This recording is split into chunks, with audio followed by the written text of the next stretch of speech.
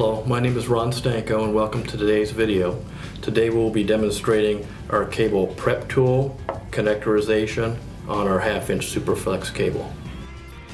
Tools required for installation: drill, automated cable prep tool, a 19mm opened end wrench, a 19mm opened end torque wrench set for 15 foot-pounds, cable clamping device which is optional, snips, and flaring tool, safety equipment, gloves, and eye protection.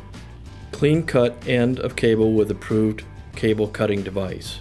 With cable straightly aligned, press cable into prep tool, start drill, and apply steady pressure until cut material is discharged. You will hear and feel a change in the drill speed. Remove cable prep tool while tool is still in motion. Thoroughly clean any excess material and debris. Install threaded gasket close to cable jacket.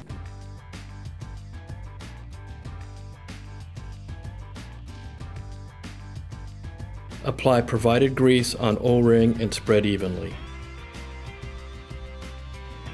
Screw on the connector base to cable by hand. Using 19mm fixed wrench, thread connector base to stopping point. One full corrugation spiral should be exposed to flare, about 2.5mm or 1/8 inch. Flare cable with flaring tool and clean any leftover debris.